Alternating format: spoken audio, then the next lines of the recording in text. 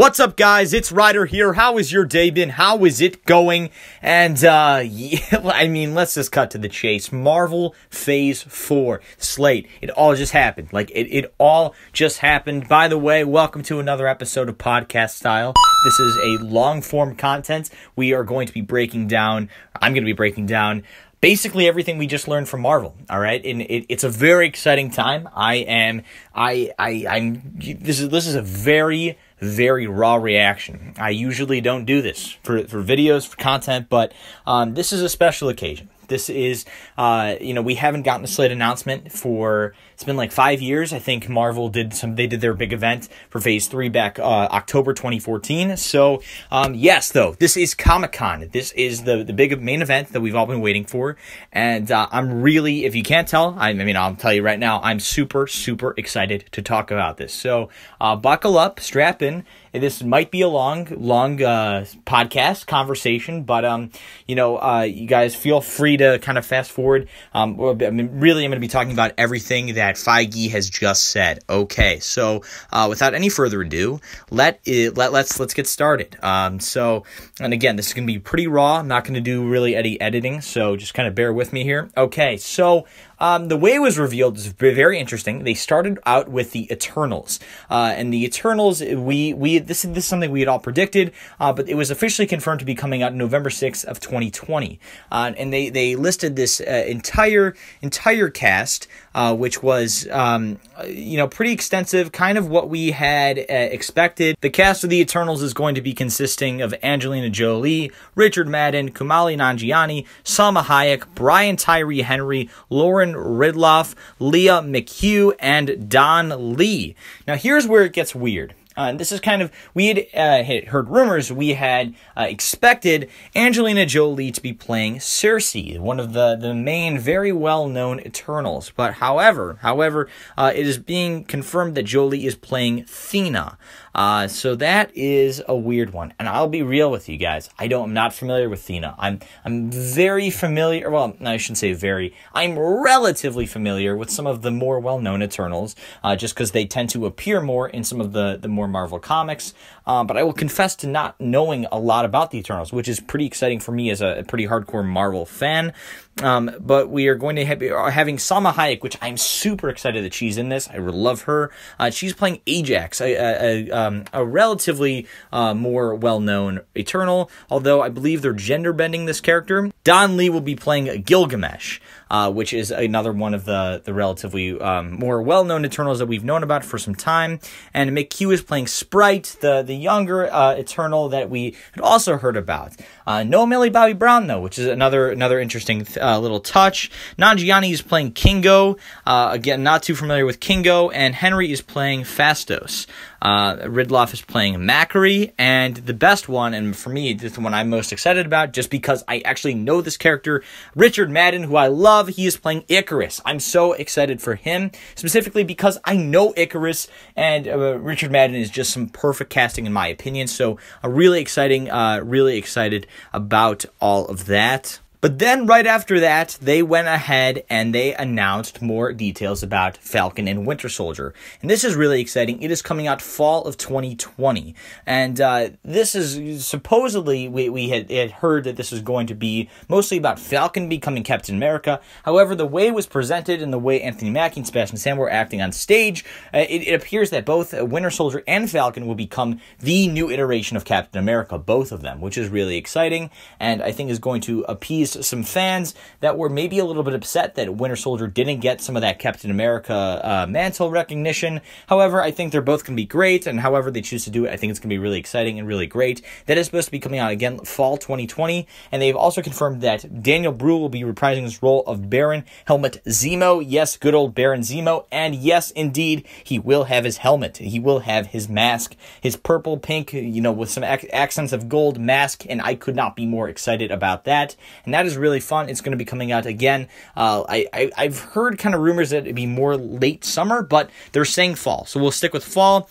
And then just so we can kind of wrap up 2020, because I really want to talk about 2021. Black Widow, another one that we had heard about, rumored for next May. It's been officially confirmed to come out May 1st of 2020. Black Widow.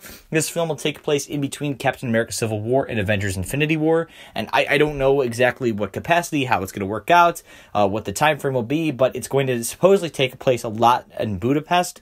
I expect it to, kind of be moving around globally, but specifically we've heard Budapest.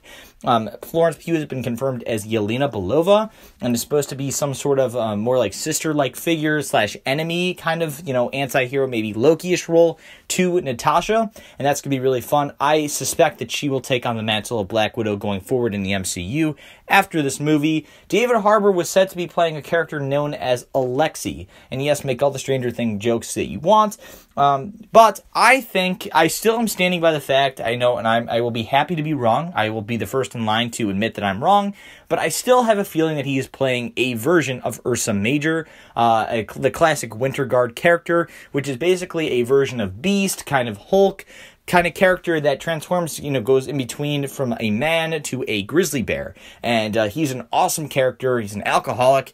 Not that that's, awesome, but it's just kind of a fun, visual thing, a grizzly bear kind of man that's a mutant type thing that also, is an alcoholic. It's kind of funny, even though alcoholism is not a funny thing, and I'm not condoning that. Do not take that out of context. But, we'll see who he plays. He looks like, his beard, you see that he's growing out, looks like he's gearing up for some good old Ursa Major, but we'll have to see.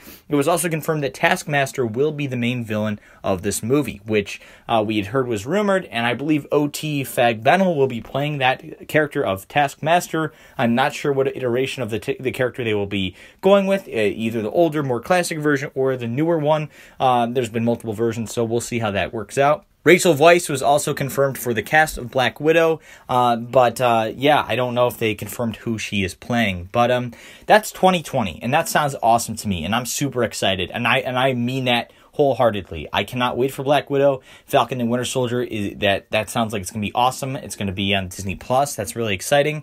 And then, of course, The Eternals, which, is a super exciting film that I think is really going to get slept on just because of this 2021. And that's what we're about to talk about right now. So let me know thoughts, theories, questions, all of that in the comments about 2020. Did I miss anything? I'm sure I did. I'm on kind of information overload right now. Like I said, kind of uncut, kind of raw. There's probably a little editing. I don't know. I'm kind of losing my mind right now because these announcements are so awesome. Okay, let's dive into 2021, which I'm just going to say this right now, guys. From one MCU fan to another, this is probably going to be our year. This is going to be our year. And you're like, well, wait, no, the 2019's our year. We got Endgame, we got Captain Marvel, we got Far From Home, we got all these things. No, man, 2021. This is the year. And if there's anything, we all have lots of fun stuff going on in our lives, aside from Marvel, I hope, right? But if you don't, for whatever reason, you're not having a lot of great things happening in your life right now, don't worry. Do not worry. Look ahead to 2021. This is golden. Let's get into it. Starting off with February 2021, Shang-Chi. And not just Shang-Chi. It's not just the first ever Shang-Chi film, live action. No, it's not. It is called Shang-Chi and the Legend of the Ten Rings. Yes, your mind's blown. My mind's blown. They are bringing the Mandarin back. Mandarin and the Ten Rings. If that sounds familiar, Ten Rings, classic Iron Man villains. The Ten Rings have been a part of the MCU for the longest period of time. And Kevin Feige himself, he referenced the All Hail the King short. If you haven't seen it, please go on YouTube. It's on YouTube when you're finished watching this video, of course. And go on YouTube and search it up. It is the real Mandarin recruiting Trevor Slattery, the Ben Kingsley character from Iron Man 3, to work for the real Mandarin. We are seeing the real Mandarin. They cast the real Mandarin. Tony Leung, I'm sure I butchered his name, the very well-known Chinese actor, will be portraying the Mandarin. And we will be having Simu Liu, Liu, I want to say. I apologize for butchering the names of these actors. I'm not too familiar with the actors themselves, but these are, Simu Liu, he's on the up and rise right now, and Tony Leung, again, from what I hear, very famous Chinese actor. The Marvel Studios, they know what they're doing. Their casting is some of their best ever. That is probably one of their Marvel Studios has a lot of strengths. I'm not gonna lie. they have a lot of strengths, that, my opinion. But I'd say casting is easily one of those top things. So I've got a lot of faith. Awkwafina has also joined the cast. I do not think that they have disclosed a role for her yet, but she's a very funny actress, and she also can bring a lot of dramatic beats, good action beats. She's really great in Crazy Rich Asians. She was really good in Ocean's 8. So check her out in that.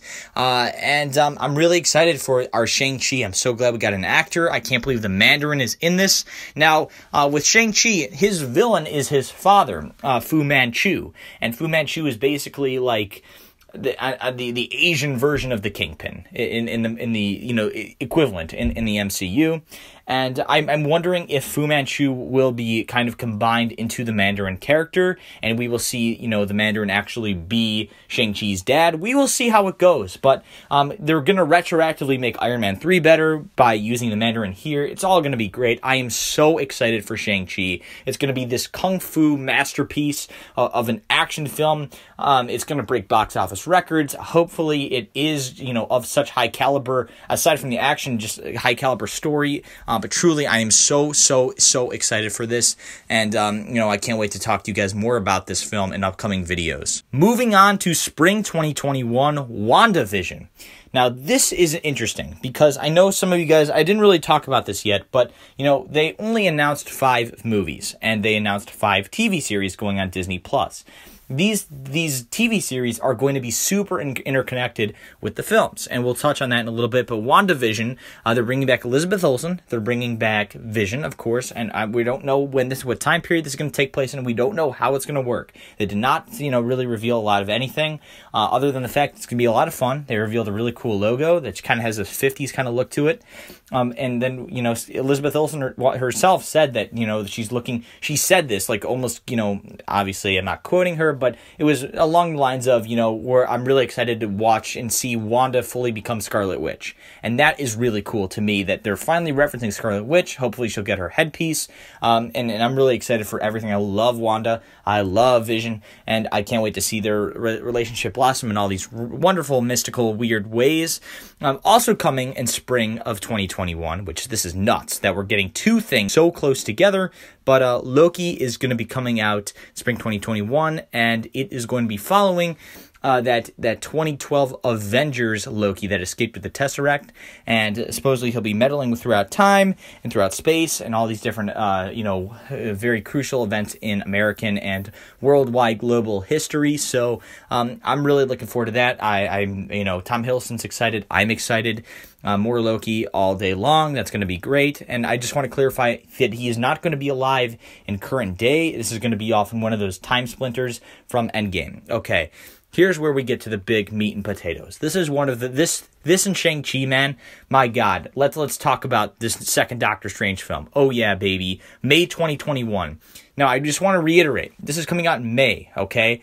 That means that Loki and WandaVision are somehow coming out in between February and May. So month 2 of the year and month 5. This is nuts. We're going to be getting, Shang-Chi in February, WandaVision in March, Loki in April, and then Doctor Strange 2 in May. I'm just blown away by this. That's a third of the year. A third of the year new MCU content, and I haven't even talked about everything yet. 2021 is going to be the year of Marvel. I am so excited about it. I'm sorry, guys. I know. I'm trying to express my enthusiasm, my excitement. That's going to be a great year. It's got to be. All right. Let's talk about Doctor Strange 2, and it's actually being called Doctor Strange in the Multiverse of Madness. Holy shit. This is supposed to be Marvel's first actual scary movie. Scott Derrickson, the legend himself, he is returning to direct this film. And I just gotta give a lot of shout outs to this man. He's gone through some tough tragedies. Scott Derrickson, I'm talking about right now. I think his house burned down in those terrible California fires last year. And this man, he's persevering, man. He's you know, visionary director, in my opinion. I think some of the stuff in Doctor Strange 2, I'm sorry, excuse me, first Doctor Strange, we'll get to Doctor Strange 2 in a minute, but some of those visual sequences in a lot of them in Doctor Strange, I you know, hats off. It's so great. So now that, you know, Marvel's fully going off the rails creatively, and I mean that in all the best ways possible, you know, the hinges are off, the training wheels are off, you know, I can't wait to see what this man does with whatever kind of sequences go on in Doctor Strange in the Multiverse of Madness. Now, this film is going to take place and kind of, you know, I guess, I shouldn't say tie up the loose ends, although I will, but it's going to kind of carry on from things that have happened and will happen in the WandaVision series. And this is where it gets even more exciting. Scarlet Witch, Elizabeth Olsen, Wanda Maximoff will be in Doctor Strange in the Multiverse of Madness. I know it is that is madness. We will be seeing Scarlet Witch and Doctor Strange team up, and they will be fighting Nightmare, supposedly, from what we're hearing. And that is amazing. So it's going to be kind of scary, kind of horror. But don't worry if you are a parent listening to this and you're like, oh, I don't want to take my child to see a horror film. Don't worry, it's still a Marvel movie. It's might be a little bit darker, maybe a little bit more scarier than your Ant-Man and the Wasp. But it's being released by Disney. It's going to be rated PG-13. I'm nearly 100% sure.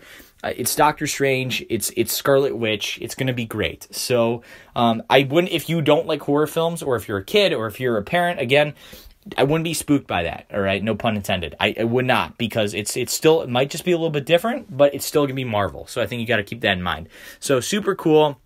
And I love that that's going to be super tied to WandaVision. And they really didn't reveal anything about WandaVision.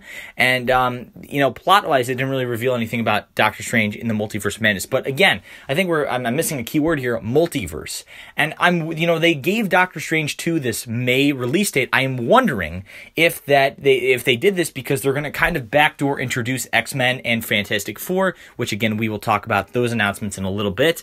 But I wonder if they're going to kind of tease that here. I don't know the plot. I'm wondering if, in WandaVision, Scarlet Witch, she kind of enacts the MCU version of House of M, which kind of brings mutants in, and maybe in which case Doctor Strange has to travel the multiverse to I don't know. I can't even begin to hypothesize about these things, but believe me, I will. So be subscribed to get my, Doctor Strange videos, which will be coming soon. I'm talking a mile a minute right now, but we got to get to all this other stuff.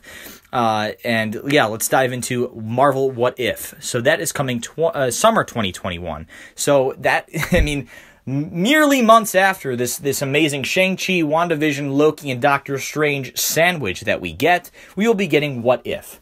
And this is going to be the MCU's first canon Marvel series. It's their first animated MCU Marvel canon series. I don't know if I said that the first time. I probably didn't. I'm going in multiple directions, but MCU animated series canon, okay? Now let's talk about this. Jeffrey Wright, the legendary actor himself. I love him on Westworld. I love him in general. He has such a nuance to him, and his voice is just a symphony of jazz, man. If you've heard him talk, if you watch Westworld, symphony of jazz. I hope that makes sense. But he will be voicing, get ready for it, the Watcher. And I suspect this will be Uatu, the Watcher, that version of the character, and he will narrate the entire What If series as the Watcher. And we will be seeing, various things. They released this entire cast, and it's basically most of everybody from the MCU that you know and love up until this point. And I'm sure that cast will only grow larger and larger as it goes on further, as the series goes on longer and longer. But I believe the first episode will be centered around Peggy Carter becoming Captain America. So you've got a lot of those first Avenger, Captain America characters coming back, voice actors. So it's going to be a lot of fun. But Jeffrey Wright as the Watcher, MCU Watcher, Uatu, super cool stuff. Really excited for that. And that is coming summer 2021. Now let's talk about fall 2021. Whew, I know, right? A lot of 2021 content. Hawkeye, oh yeah, baby. based on supposedly, from what I would assume, the Matt Fraction run of the Hawkeye comic. And this is going to, it's been confirmed Kate Bishop is going to be introduced here. Mr. Jeremy Renner himself will be returning as Clint Barton Hawkeye and or Ronin. We'll see how that goes. I don't know the time frame on this, and I don't know what version of Kate Bishop, if they're going to go the classic Kate Bishop or they're going to make Hawkeye's daughter Kate Bishop. Who knows? It's very... Again, very up in the air, but that is coming fall 2021. I don't really think there's any other details other than the fact that it's most likely going to be based off the Matt Fraction run, and I couldn't be more excited. I mean, this is great stuff. So, yeah, super awesome. But if that wasn't enough, and believe me, that's enough. If I'm being realistic, I'm like that. If you give me that in one given year, I will be happy and satisfied with the biggest smile on my face, the biggest. But no. Mr. Taika Waititi, he's got something else for us. Coming November 2021, merely months after Hawkeye. Yes, ladies and gentlemen, we are getting Thor 4, and this is being called Thor, Love and Thunder. Oh my God. I don't think I've been more excited for anything. I just rewatched Ragnarok the other night, and I love it. It is so great. Everything Taika does, it's just amazing. And Thor, Love and Thunder, it's going to be doing something, you could have just said Thor 4 and I would have been happy, but they're going the extra mile. Taika is how do I say this? I don't know. I guess I got to just come out and say it. We're getting female Thor. We are getting Jane Foster Thor. We're getting Natalie Portman Thor. We are getting the mighty Thor. We are getting Jason Aaron's Thor on the big screen. And I'm losing my mind. I'm losing my mind. I know some of you are maybe in the comments or maybe hear me right now and you're like, damn, I don't really like Natalie Portman. I don't really like Natalie Portman as Jane Foster. And I don't want to go back to Thor the Dark World. I don't want to go back to Thor 1. And I feel you. I'll be honest, I'm right with you. I'm not a big I haven't been a big fan of Jane Foster Thor. However, I'm a massive fan of Jason Aaron and Jason Aaron's Thor run. And his run with female Thor and everything that he did with Jane Foster, her cancer storyline, it's deep, it's connective, it is amazing. It is so great. And I don't know, exactly what they're going to do with that because Taika's only, he's just he's pulling some ideas from that. I just can't believe that they're doing it. I can't believe Feige and Marvel have the balls to do this. I can't believe Natalie Portman's coming back. But not just that. No, Tessa Thompson will be the king of New Asgard as Valkyrie, and they're confirming she is going to be LGBT. We don't know, what capacity. We've heard bisexual. I see some of you guys. I know there is a level of homophobia in general, and just kind of widespread. Look, you don't. If you are, have even a slight amount of homophobia, I don't like. I don't know. I don't know. I don't even know what I want to say here, but I just don't be negative about this because even if you have a slight amount of homophobia, it doesn't make sense to me. I don't understand homophobia. I don't know. I don't understand any of it. But if I'm saying something that, if you're uncomfortable with the fact that Valkyrie will be LGBT and the fact that might be a big storyline in this movie, I just don't be upset about that. I don't know. I don't know how to. There's not a lot of ways for me to communicate to you. I can tell because you've got a lot of walls up about, and I'm talking to a very specific group here of people. You've got a lot of walls up about LGBT stuff. It just I don't know. I don't know what I'm really trying to say here, but I would just I don't know. I think this is Marvel's. Hopefully this is Marvel going to successfully be, getting some really good LGBTQ representation out into the public in a really, strong, respectful way that, kind of destigmatizes it a little bit. And I think that is what is going to happen. Valkyrie is such a lovable character, and I don't really want to talk much about it, but I know it exists, and I know it exists in the fandom. So let's just be respectful in the comments. I guess I can ask that, but you're free to have your opinion, man. We're all just Marvel fans. You're free to have your opinion, but again, I don't want to focus too much on that. However, Tessa Thompson herself said that she is expecting and she wants Valkyrie to have a queen, or something along the lines of that. All right. So now I'm thinking, holy shit, could we see Natalie Portman, female Thor, get together, hook up with Valkyrie, Tessa Thompson? I'm thinking that's hot as shit. And that's also going to be awesome as shit. And yes, I'd love to see that. And now we're thinking we've got those two amazing things happening in Thor Love and Thunder. What the hell's going on with our main Thor Odin's son, Chris Hemsworth? He's back, bro. He's back, man. I'm so pumped. And I don't know what he's doing. I hope he's doing something cool with Beta Ray Bill. They didn't talk about him at all. But I'm sure they must be doing some version of the Unworthy Thor storyline. I don't know. I feel like they kind of did that in Thor Ragnarok, but I don't know. It's going to be super metal, super rock and roll. Have you seen this logo? I love this logo more than everything. I am so excited for this. I'm so excited for Doctor Strange in the Multiverse of Madness. And I'm so excited for Shang-Chi and the Legend of the Ten Rings. I am just in awe, in utter shock, disbelief that these films, on top of all the amazing Disney Plus series, are all coming out in 2021. I'm blown away, blown to oblivion. And if you're like, wow, 2021, that's so far away. No, it's not. It's 2 years, bro. It's 2 freaking years away. That's nothing. That's no time at all. It's not. It's not. Because 2 years ago, we had Spider-Man Homecoming and Thor Ragnarok. And it blows me away how soon this is all coming. But, believe it or not, I haven't even talked about everything. I know. It's nuts. It is nuts. So, Marvel, they are ready to wrap up their panel. They're taking their big group photos. And, whatever. Feige's having a great time. He's having a ball. Out of nowhere, Mahershala Ali walks out onto stage. Yeah. And we're like, hey, what's Mahershala Ali doing here, right? Everyone's got their cool Black Widow caps on. Everyone's super pumped for Black Widow. Mahershala's brought his own cap. What is his cap? What could he... Okay, Mahershala brought a hat that says the word Blade on it. Because, yes, ladies and gentlemen, Mahershala Ali is the MCU's Blade. And he's getting, supposedly, from what we understand, he's getting his own MCU movie.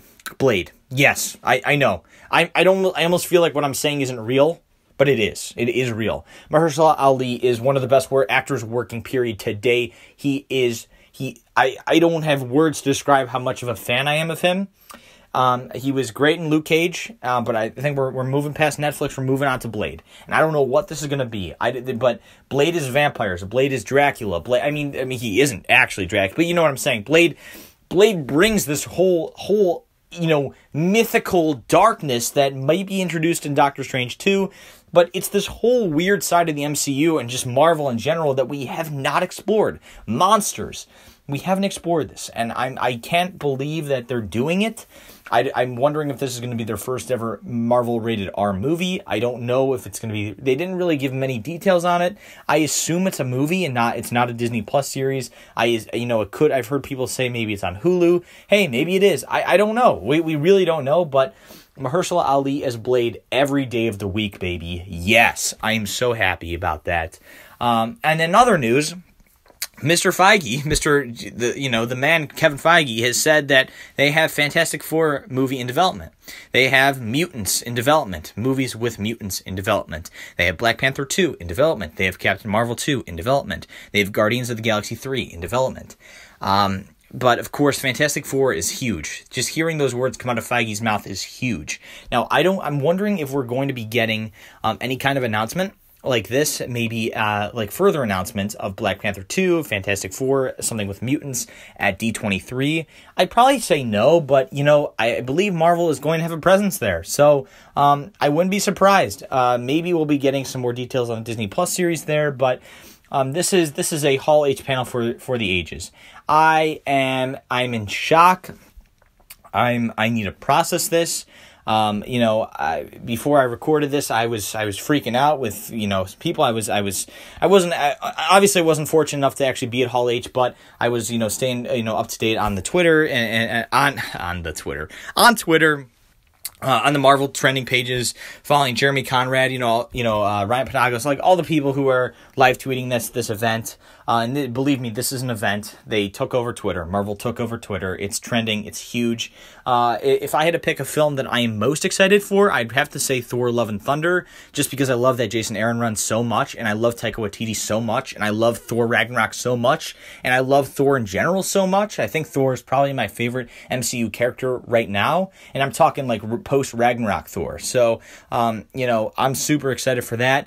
I'm also really excited for Black Widow. I think that's going to be really fun, and don't sleep on the Eternals. I know there's a lot of other stuff to be excited about, but the Eternals, I think, is going to be something really special, and I'm really looking forward to that, as well as Shang-Chi. My God, Shang-Chi, I'm hoping Donnie Yen is in this movie in some capacity, but this film is, yes, the Mandarin is cool and all that, but don't sleep on the Shang-Chi character himself. This man is truly the master of Kung Fu, and I think we're going to see some incredible visuals in this movie. I mean, I don't even know. I would say Doctor Strange, I'd say Thor is probably my most anticipated, but Doctor Strange is a close second. I love Scarlet Witch is going to be in there. But also, just keep in mind, this is only 2020 and 2021. If there's a film that wasn't announced, like Black Panther 2, that you're kind of upset about, don't worry, don't fret. That is definitely coming in 2022 or 2023. But yeah, hey, if you had a good time listening to this, hanging out, kind of breaking this down, make sure you subscribed, and I will be doing a lot more videos kind of covering this, regarding this. I've got some other Comic-Con coverage that I want to get out, some DC stuff, so make sure you are subscribed to get all of that. Thanks so much for watching, and I'm Ryder signing off with Infinite Attitude, and goodbye.